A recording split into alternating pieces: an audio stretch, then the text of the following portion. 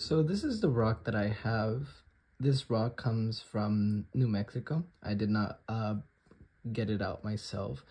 It is a geode, and although it doesn't look much from here, you can see a couple of different types of mafic minerals growing on with the felsic ones as well.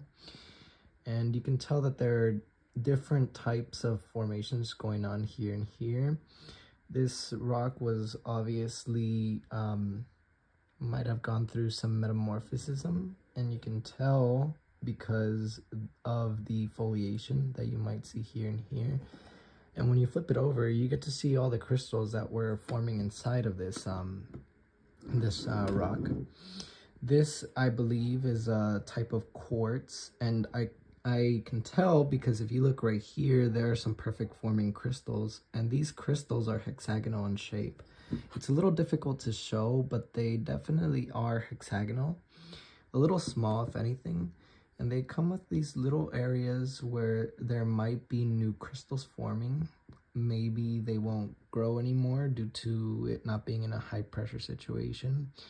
And one thing that's interesting about this one is that it has this area where there are no crystals at all. It's shiny like the rest of the geode, but it does not have any of these forming crystals. This one's more flat, very, very fine grained. If you look at the other side of the geode, you might notice that there are some bits and pieces that are not really connected to anything. Those really big, beautiful crystals.